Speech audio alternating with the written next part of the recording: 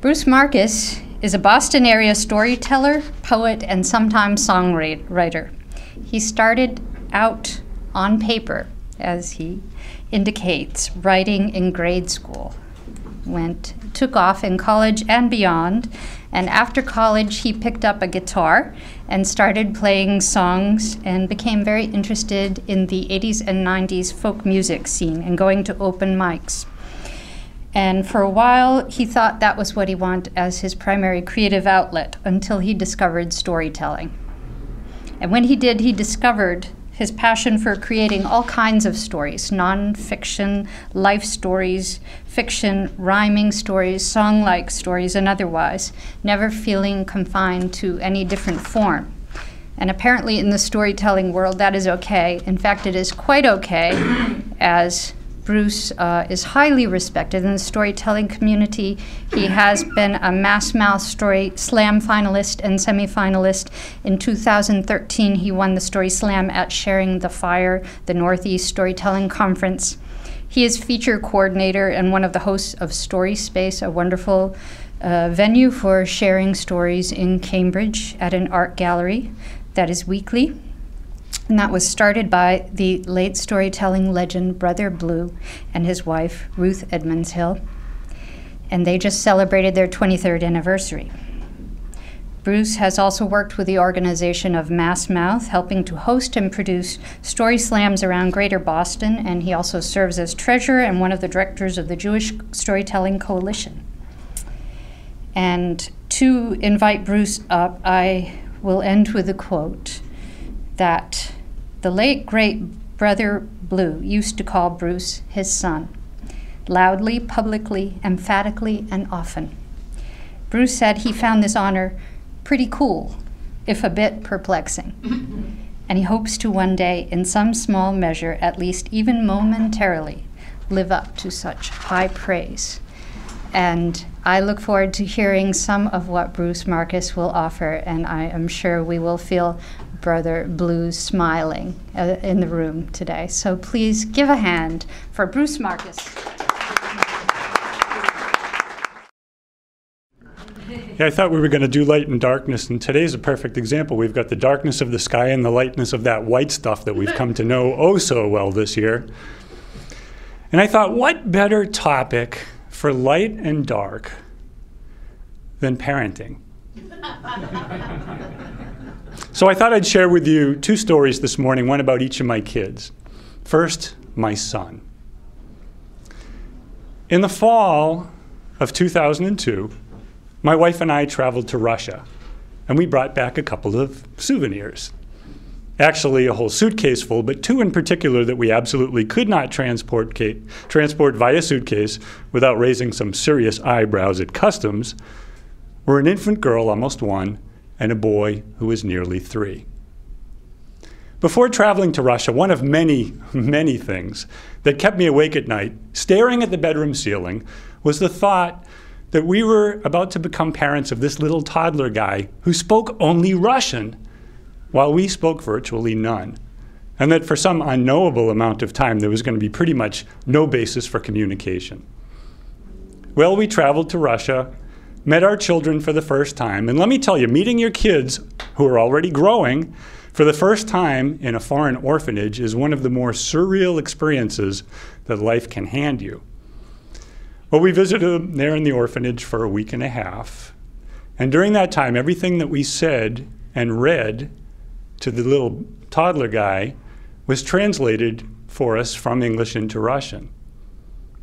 At the end of the week and a half, the Russian authorities said we could take the children out of the orphanage and keep them. So we brought them back to the hotel where we were staying. Well, when my new son walked into our hotel room, he was Alice in Wonderland. He walked around the room touching absolutely everything, running his hands over the bed and, ooh, the TV screen. 12 and a half years later, he hasn't changed much in that regard. He opened and closed every single drawer in the room multiple times, played with the telephone on the bedstand. No long-distance toll calls there, young man, please. Well, when he started to show interest in the bedside lamp, I sensed a teaching moment. I went over beside the lamp and flipped up the wall switch, and the bedside lamp blinked to life. Light on, I told him. I flipped the switch down, the light went dark. Light off, I said. I repeated the exercise. Switch up, light on, down, light off. Well, my son, delighted, seized the switch and began flipping it up and down while I tried my best to keep up. Light on, light off, light on, light off, light on, light off, until I was afraid he was going to wear the switch and me out. During the few days that we were staying there in that hotel room, a fairly encouraging thing happened. One afternoon, I handed my son a balled up piece of paper and I said, "Will you throw this away for me? There's a basket in the a wastebasket in the bathroom." And he took the piece of paper from me, trundled across the room and into the bathroom.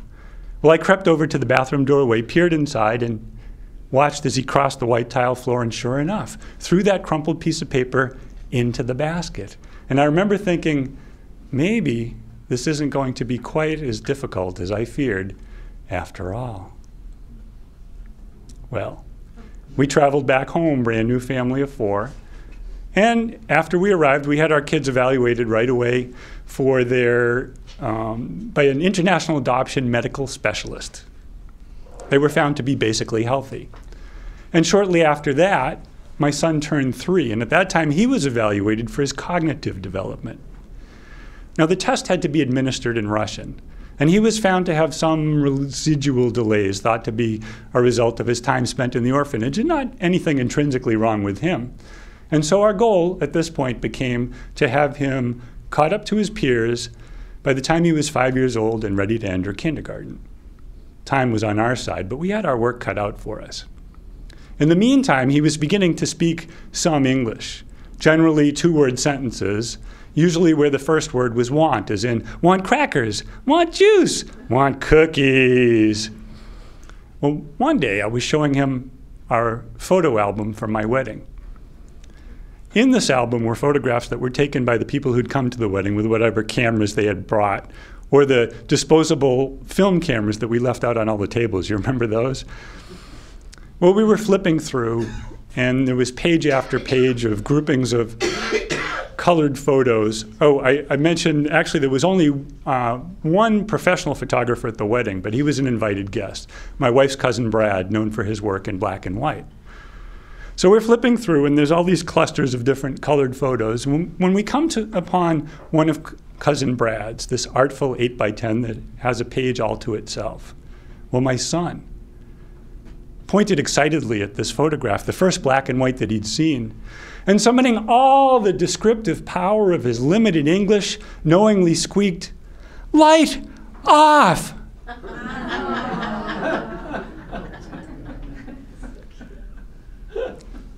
Language acquisition came pretty quickly after that. When he was 4, he was evaluated again, this time in English. And he was found to be solid to age 5 for receptive language and solid to age 6 for expressive. By the time he was 5 and entering kindergarten, he was pretty well caught up. But the day that I knew my son was a fluent English-speaking, English-thinking boy, he was 5 years old and sitting on our living room sofa beside my daughter watching television, PBS Kids, during a fundraiser. Somewhere in between Sesame Street and Curious George, this woman came on the television and said, "Hello, my name is so-and-so, and PBS Kids is marvelous programming for children. It's educational as well as entertaining," and blah, blah, blah, yada, yada, on and on she went for minutes, putting up what had to have sounded to my small children like this impenetrable wall of adult speak, until it finally reached the point where my 5-year-old son turns to his 3-year-old sister, points to the woman on the screen, and says, "You can't understand her. She's speaking Spanish." That's a little story about my son. Thank you.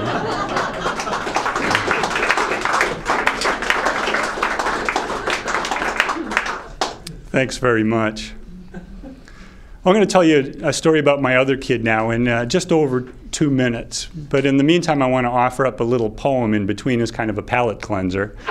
This is also on the topic of parenting.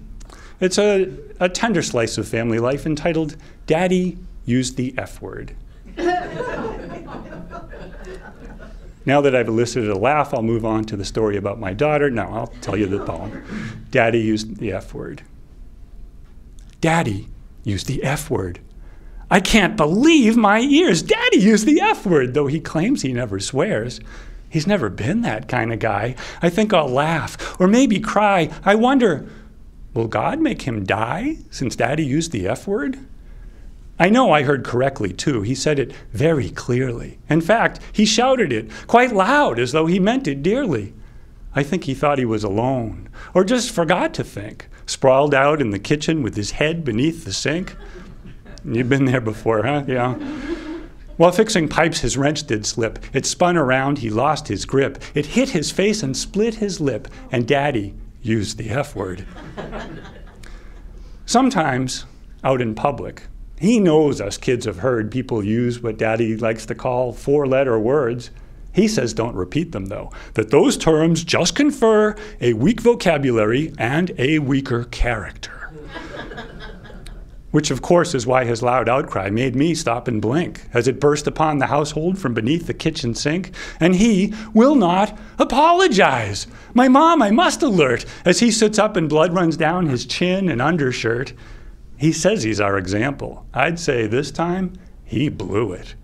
Daddy used the F word. Wow, who knew he even knew it?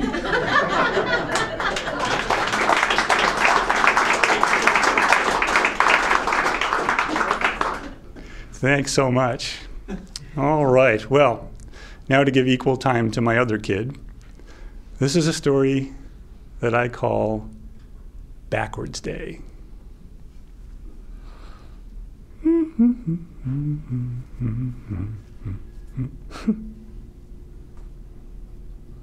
Daddy, it's backwards day. This for my daughter Sunny in the back seat of the minivan. Backwards day means she now wants us to engage in a conversation where we say the opposite of what we mean. It's yucky out when it's a gorgeous day, or it's beautiful out when it's 35 degrees and sleeting like today. To her, it's a game, a fun exercise. For me, it's recreational too, but in a different sort of way. You see, I see it as a silver platter opportunity to mess with her 8-year-old mind. Oh, I say, so it's not backwards day? No, she says, it is. Well, if it's backwards day, I say, saying that it's backwards day means that it isn't. Okay, then, she says, it's not backwards day. I say, that means that it is. Unless, of course, it really isn't backwards day, in which case saying that it isn't means just that it isn't. Well, silence for a few moments from the back seat, and then my articulate, clever daughter says, I hate you.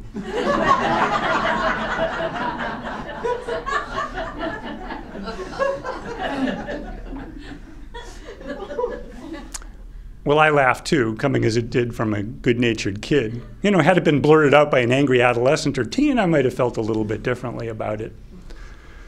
Well, later that evening, much later, Sunny was long since asleep. My wife was home and able to hold down the fort, so I decided to take a walk in the neighborhood. You know, one of those late night walks where you put your life, your day, the universe, everything into perspective. I was walking along the sidewalk, checking out my neighbor's front gardens, at least as much as I was able to see beneath the occasional street lamp, when all at once it occurred to me that Sunny's proclamation in the van may have simply been backward speak. Well, it certainly was an appealing interpretation, and one that hadn't occurred to me right away. Maybe some of you took it that way when I said it. Maybe you're more clever than I am. But I was there when she said it, and you know, it really wasn't all that obvious. And I began to wonder, how did she mean it? How did she mean it? And then, all at once, I felt like a character in a movie, a particular character from a particular movie. I felt like the robber at the beginning of the movie Dirty Harry. Now, here is a man who's just committed armed robbery in a busy, crowded downtown section of a major metropolitan city in broad daylight, right under the watchful eye of Maverick Inspector Harry Callahan, while Callahan was eating lunch at an open-air hot dog stand. A foot chase shootout ensues, the robber popping away over his shoulder with a small handgun, and Callahan booming after him with what can best be described as a pocket cannon. Finally, he corners the suspect. The two men are now standing several feet apart, out of breath, guns still drawn, It's a tense moment. Anything can happen. When Callahan, played by actor Clint Eastwood, finishes chewing and swallows the bite of hot dog that he's apparently had in his mouth this entire time, and then delivers one of the most iconic lines in movie history. He says, "Now I know what you're thinking.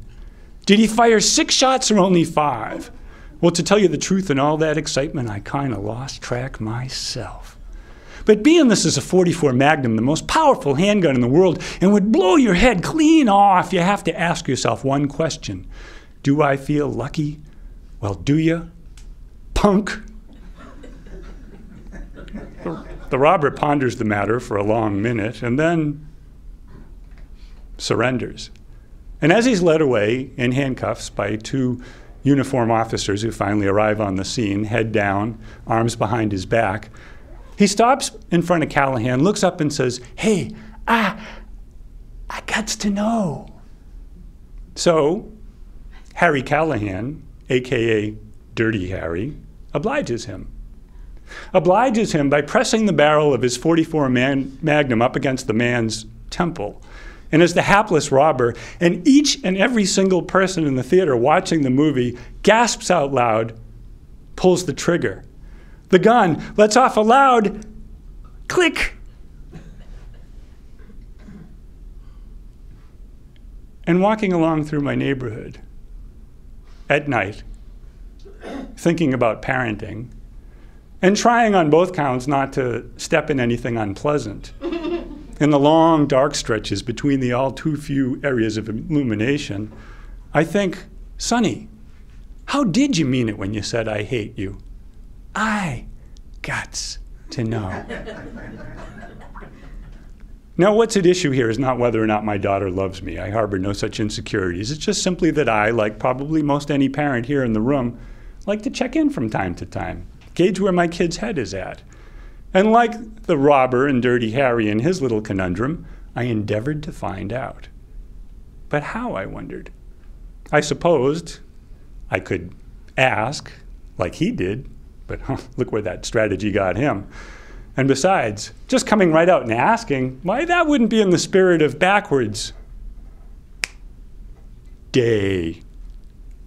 I knew what I had to do. I mean, not specifically, but I knew the general approach I needed to take. My opportunity came a little bit sooner than I expected. Early the following evening, I was sitting in my home office paying some bills when Sunny exploded home from her afternoon gymnastics class, ricocheted through the house, burst into the room where I was working, and began peppering me with random details about her day, like young kids will do when they haven't seen you for some number of hours. Well, I fired back a few pointed questions, and then, when there was a lull, I said, "Hey, Sunny, you remember last night in the van when you said I hate you? Well, I forgot to tell you, but I hate you too." Well, Sunny's mouth fell open, just for a moment. And in that moment, her face took on this expression that I'd never seen before and couldn't quite read. Was it shock, amusement, some combination of the two? And then with this peculiar, almost sinister grin, she looked up at me and she said, "You're stupid." Talk about recoil. You know, when you have kids and you're engaged in this endless pursuit called parenting, sometimes there's this little voice inside your head that says, "You're doing the right thing. You're doing the right thing." Sometimes. Other times there's this other voice. Parents, you know the one. It says, "Oh, I don't know if I would do that if I were you. Oh, wait a minute. I am you." Oy.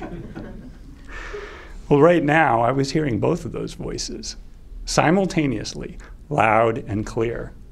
But I thought I chose this tactic, and I felt obligated to see it through to its conclusion. And so I drew a deep breath, grit my teeth like I'd seen Clint do in about 90% of his movies, looked at Sunny and said, "You're stupid too, and ugly." And there it was, one of those things you must never tell your children, and it was out there and I couldn't get it back. And I held my breath and I waited for the response. And my daughter said, without missing a beat, "Thank you very much." I mean, no thank you. And with that, the clouds of doubt parted, sunbeams broke through, and the angels of parenting began to sing. We hugged and kissed and told each other, "Oh, I hate you so very, very much." Whereupon Sonny skipped off happily to play in the other room while I resumed my paperwork, smiling and relieved. Backwards, Dave. Thank you.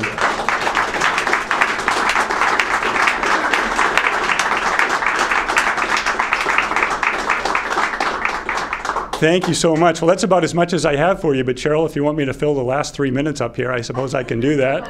Please do. All right, I will. Cheryl mentioned that I've done some songwriting in the past, so this isn't actually what I was going to close with, but I can see the countdown monitor over here tells me I have 3 more minutes. So here goes. We've had this endless record-breaking winter, and we've all survived it, so give yourselves a big hand for that. And I thought I would just share with you a very brief winter love song. And it goes like this.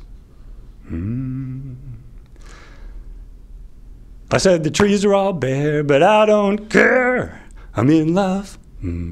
I said my nose is frozen, I can't feel my toes, but I don't let that bother me, no. So what if the nights are all 3 weeks long and the temperature can't get above 20 below? Who cares? Don't you know I'm in love? Well, there's ice and there's snow, but I don't mind. No, I'm in love. Well, there's power lines down and folks can't get around. Still is L-O-V-E for you and me. There's ice in the street and there's nothing to eat. Still I got plenty on which I can feast. It's at least 40 below without wind chill. My eyelids are all frozen shut. The snow's to my waist, but through it I race, 'cause I know that she's home waiting up. She opens the door with a smile on her face and she holds out a steaming teacup. Well, who cares if I'm hypothermic? Lord, I'm in love. Well, who cares? Not me, no, sir. Well, yes, Ree, I'm in love. Well, who cares? Who-ha? Who, me? Who-wee? I'm in love. Oh, yeah, yes, it, yeah. Ba-da-da-dum, ba-da-dum, ba-da-dum. Thank you. Thanks so much.